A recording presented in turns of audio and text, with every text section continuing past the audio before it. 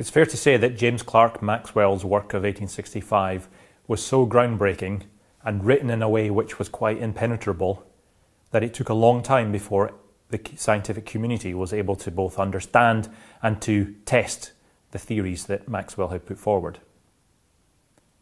In 1886, Heinrich Hertz actually did some laboratory experiments with a small kit that generated some electricity by putting a spark across two copper wires, and by doing so was able to transfer a radio wave a small distance across his lab. This electromagnetic wave, as predicted by James Clerk Maxwell's theories, did all the same things that you would expect a wave to do. He was able to reflect it. He was able to refract it through objects.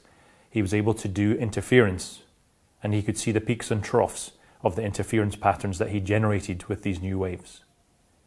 As a result, Hertz was able to demonstrate that the electromagnetic wave theory was indeed correct.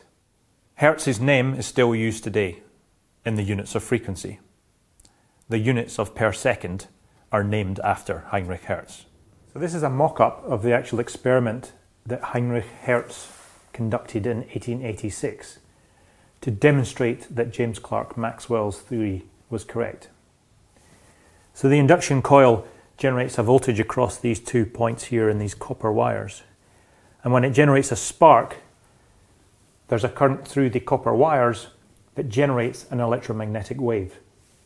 Now the actual experiment he would have done, the wires were maybe twice as long. But what he was able to do is to generate waves of about 1 meter long in wavelength in the laboratory and fire across different parts of the laboratory to test to see if it acted like a wave.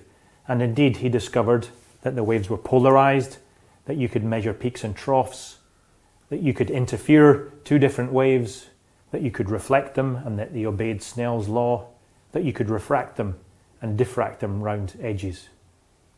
And it was this experiment that conclusively showed that James Clerk Maxwell's theory of electromagnetic waves was correct.